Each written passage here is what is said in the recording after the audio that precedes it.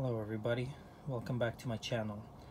Today I wanted to show you the brightness and do a quick review on well, it's not really a review yet. I just pulled them out of the box and popped them into my van, and I want to show everybody how bright they are. These are the Audio car LED interior lights, and this is the serial number, and on the other side is the specs.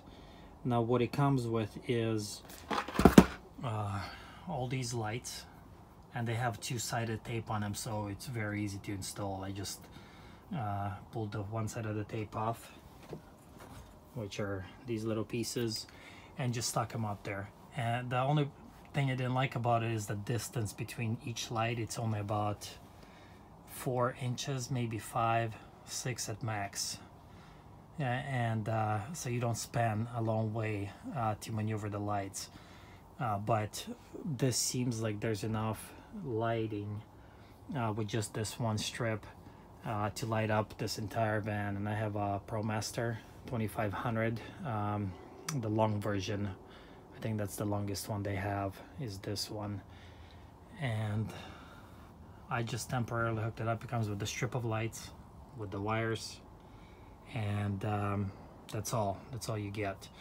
And this is what it looks like. Now I'm gonna pull the lights off. This is a temporary connection. I'm not gonna show you how to hook it up because I'm not quite sure how I'm gonna connect. I might have to solder onto this and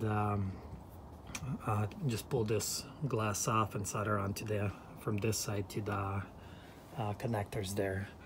But that's the easy part. There's nothing hard about it. I just want to show you how the original lights light it up. There's 2 lights in this van, one here and one somewhere over there behind this shelf on that side, and you can't really see, but here we go, bright. And I'm just gonna pull this off and put this back in to its original place. Oh, come on, baby. I don't want to damage anything. Oh, there we go. So this is how much light I got from the original light. 2 lights, one somewhere over there. Can't even tell. I don't think it's even on. It might be burnt out, but it's pretty dark in here with just 2 lights. Barely see anything. And I think it's a good buy for $20, a little over $20. Anyways, thanks for watching my video, and please subscribe.